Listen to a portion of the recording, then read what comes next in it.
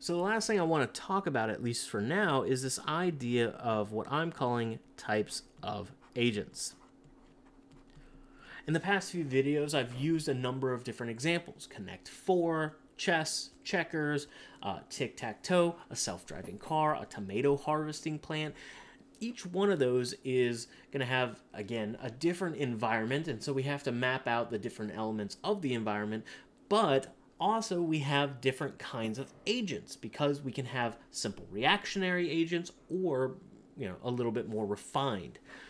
To start, we're focusing in on, again, as you can see from the slide, a very simple reflex agent. There are percepts in the that the environment is giving off. Again, the state or the positions of different things in the environment, etc. And so that's, again, being received by our agent via the sensors. That's, again, modeling out what we see in the world. But you notice then you've got a very simple condition, action, rules,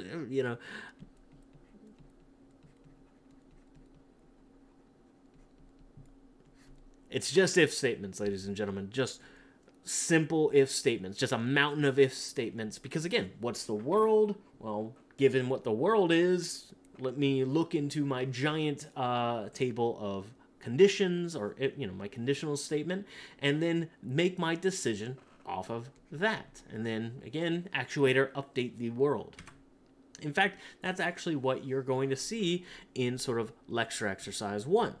The whole point is, again, this idea of getting familiar and comfortable with time steps. And so, again, what we're seeing here is, if I'm on a dirty tile, clean that tile. Else, look around. Can I move to the right? Can I move to the left? Can I move down or up? That's all it's doing. Again, it's not even considering if those tiles are dirty or not. Or, again, it only sees that it was on a clean tile. Now it's just saying, if I can move there, move me there. And that's it. Okay, well, you could make it a little smarter. You could change this to, is right dirty? So dirty right. If dirty right, then move right. If dirty down, move down, etc. But obviously, again, this is a very simple agent that doesn't really kind of, give you much of that intelligence that we're thinking about.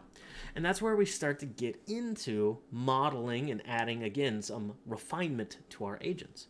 More specifically, this is where, obviously, we're starting to move out of the completely observable environments, and maybe we only have, what we've seen in the past to work off of. What that means is, again, our agent finally starts to store sort of a model of what the world is doing.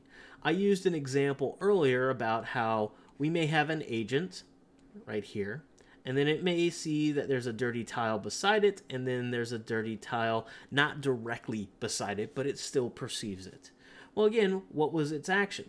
We said to move right.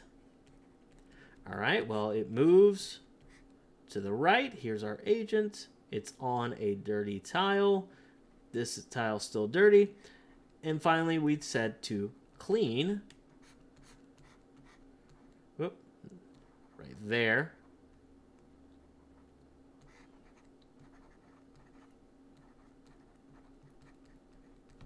So what I mean by this, and as I drew it out, and as you can see, what I'm saying is, all right, my agent moved to the right. My agent cleaned the tile it was on.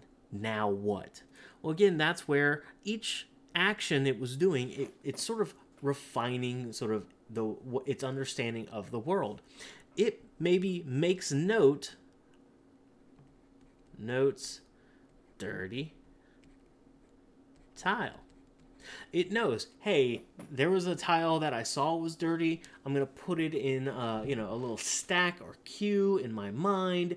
And if I ever find myself in a situation where I'm completely out of spots, let me go back to where I was so I can go clean that tile. So maybe, move left as it needs to go back to where it came from. Again, as you can sort of see, this is where still modeling the environment. So it's sort of making assumptions about what happens if I make these sort of actions. Again, what's going to happen if I do a particular action? If our agent had more than just clean and move, again, what's going to happen to the world? But you notice, again, all of that stuff is still boiling back down to if statements. Because again, as we start to think about it, each one of those actions, you know, there's maybe some sort of strategy that it's focusing in on, but again, it doesn't really have sort of a goal. Again, now we're starting to get into the idea of things like, pathfinding,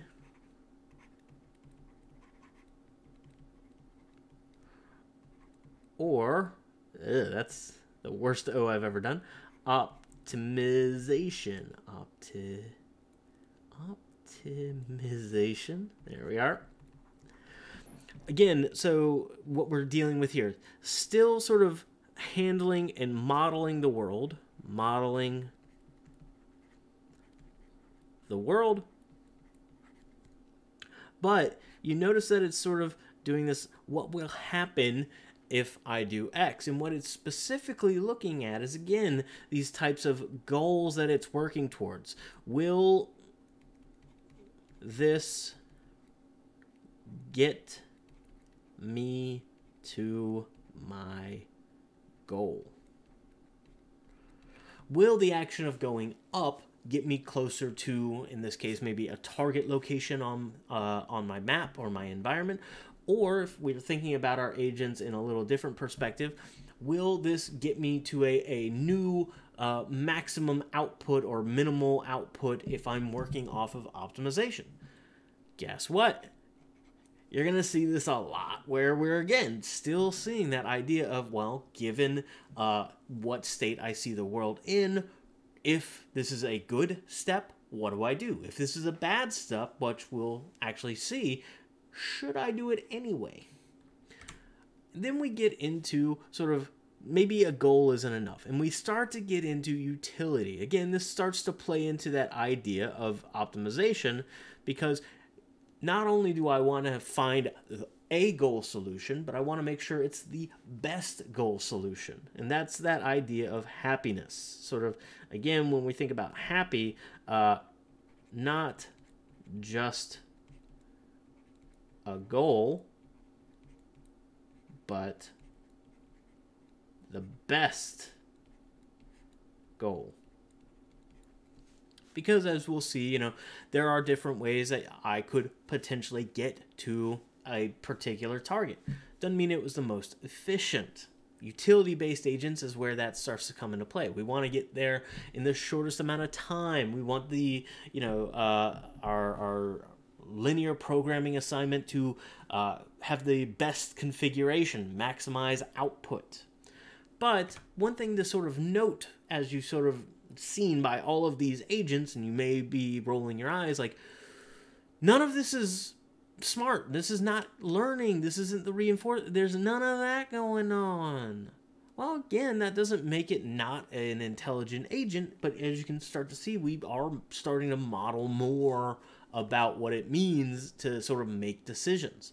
When we think about the idea of learning, however, that's actually where one of the things you can think about is this idea of what we're calling a critic.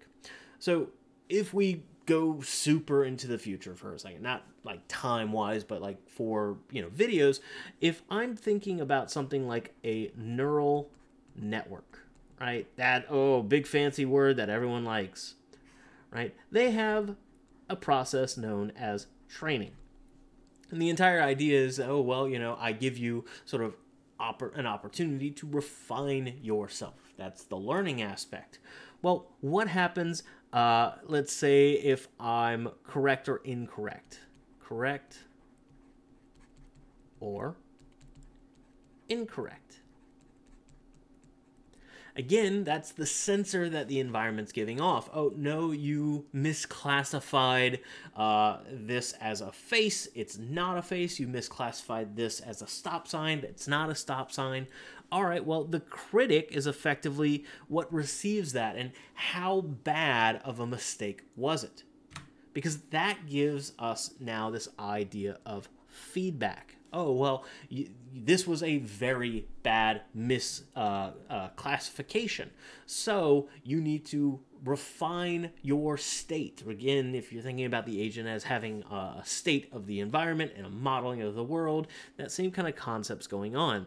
It needs to update its state. Because again, if we think about it from an incorrect perspective, oh, well, that's a learning moment. But that actually changes sort of its performance because, oh, well, again, if we're thinking about this from updating, again, that changes how it's going to perform next time.